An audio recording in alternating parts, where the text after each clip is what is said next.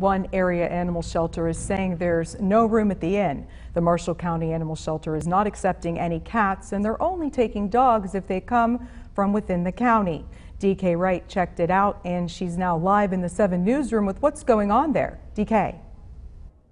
They say every space is filled, and people who bring in any more cats will be told, "We're sorry, but we can't take them." They say there seems to be a feline population explosion, and dogs are almost as plentiful. Marshall County is now a no-kill shelter, so they're dealing with high numbers and hoping some adopters come in to ease the squeeze. I know it's kitten season, and this is the time of the year for lots of kittens. Dogs, we have been getting one adoption every 2 to 3 days, but they're also coming in just as fast.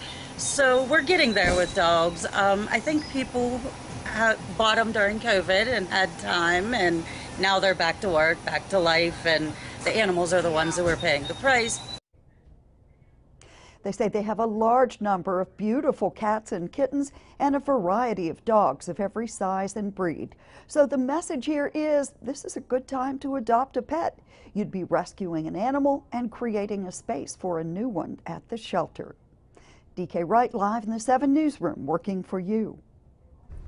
Thanks, DK. Taking a look at your forecast this evening, after a weekend of rain, it's looking like a beautiful view outside right now to start the week.